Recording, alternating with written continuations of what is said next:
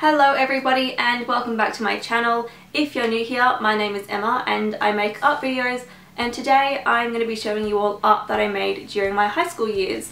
So originally I was going to make this into one video, but I actually did a TAFE course during high school, so I figure today I'm going to show you guys art that I made at high school, and the next video is going to be art that I made during my TAFE course. So I hope you don't mind, and let's get started. This first piece that I'm going to show you is from year 9 when I was 15 years old. I made this one with coloured pencils, and as you can probably tell, it's copied from a photograph of my class when we went to Central Australia. I feel like I did a good job with the proportions in this piece, and I think I got everybody's likeness pretty well. Also, if you're wondering, that is me right there. So that's all I could find from year 9, however I do have a lot from year 10. So this is artwork that I made when I was 16 years old. So this next piece is a pencil drawing of Louis XIV. I'm pretty sure this one was actually referenced from a sculpture of Louis XIV, just because the way it's been drawn doesn't look like it's supposed to be super realistic, and it looks like it would have been from a sculpture. This is another pencil drawing that I did, and this one doesn't have a date on it, so I'm not exactly sure what year I was in. I have a feeling this is from early high school, but I'm really not sure. I think it's supposed to be maybe Joan of Arc. I could be completely wrong though, so yeah. Next, we've got a self-portrait. Now, I remember being quite proud of this drawing when I did it, but looking at it now, it's really not that good. I was using that as a reference. That was back when I had black hair, but I mean, I kind of got my likeness, but overall I don't think it's very good, and I think it's funny to kind of compare my face to it now. So next we've got some watercolour paintings from year 10, and I've got this one here which I don't think is that great. This is probably like the first and only time I've ever used something like masking fluid, simply because I remember having to put down the web first and then do the painting over the top, and then I peeled the stuff away. My drawing of a spider is really shit, and it's probably shit because I hate spiders, and I probably didn't want to look up reference photos for spiders because then I'd get scared. So we've got this really shitty drawing of a spider, and yeah, you just got like a mixture of colours in the background. And then I did this landscape in watercolour. I don't remember what this was for, but it's there.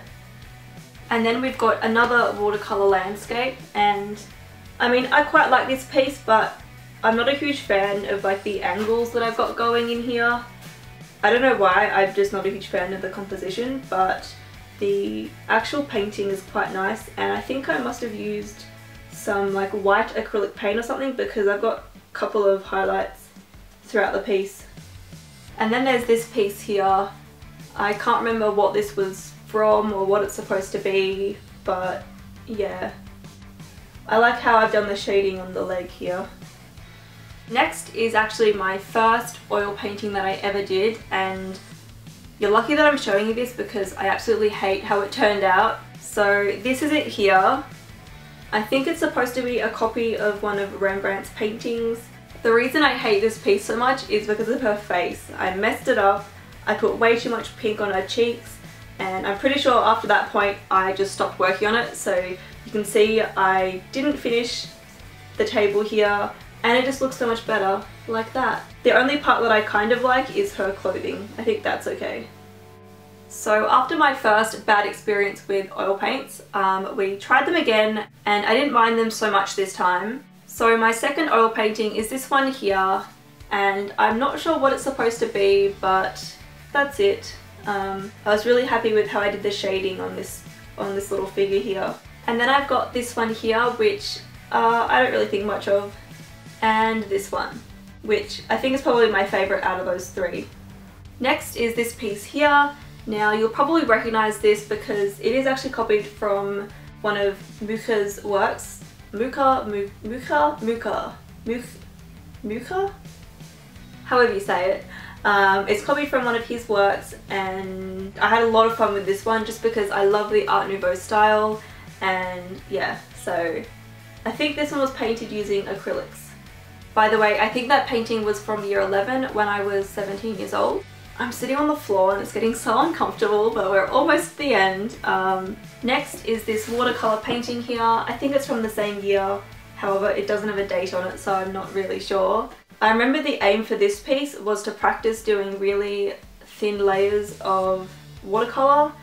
I think the technique is called veiling, maybe, I'm not sure, but yeah. So I think this next piece is my biggest pencil graphite drawing ever. It's quite large, and yeah, so it's just a drawing of a fox. And there was no real reason behind this piece. I think it was just for practice, and I was quite happy with how all like the blending turned out.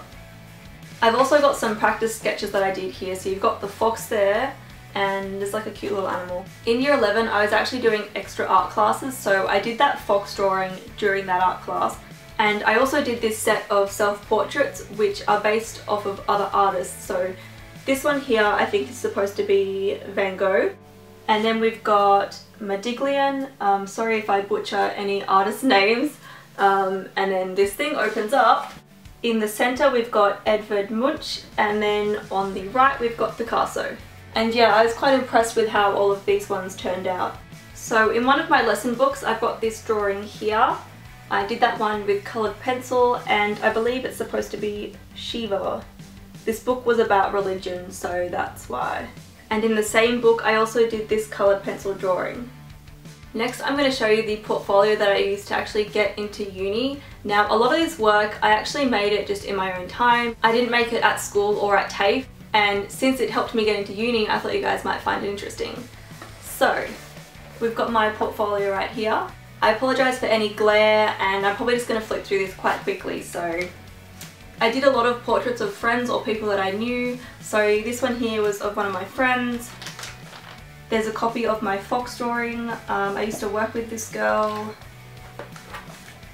That was one of my friends. I used to work with him.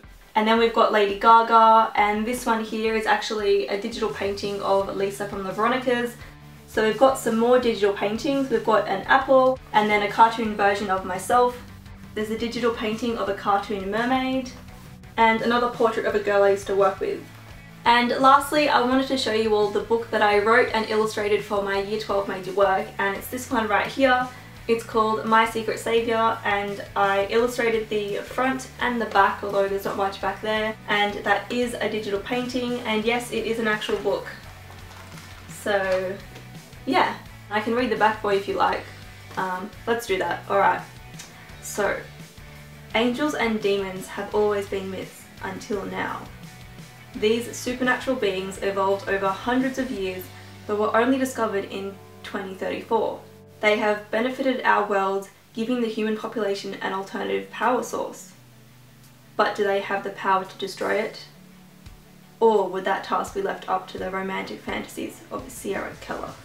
I was very proud of this, and I still am, even though I know the story could be better. Maybe one day I will kind of update the story, make it a bit longer and that kind of thing. Anyway, that is all for this video. Thank you so much for watching.